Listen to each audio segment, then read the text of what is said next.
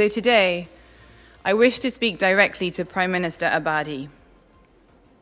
On behalf of all ISIS's victims, I call on you to send the letter to the Security Council requesting an investigation into ISIS's crimes.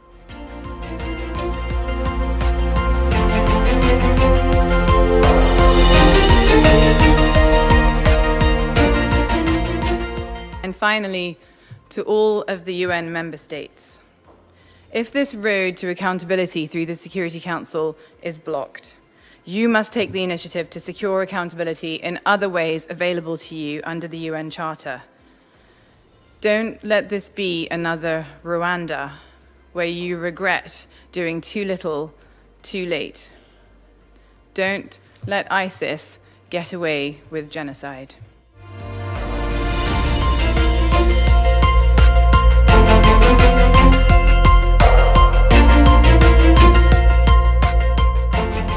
This is very sad that after all these months of bleeding its population outside, South Sudan has not yet found peace. And this is really the responsibility of its leadership, of its opposition, to start behaving responsibly.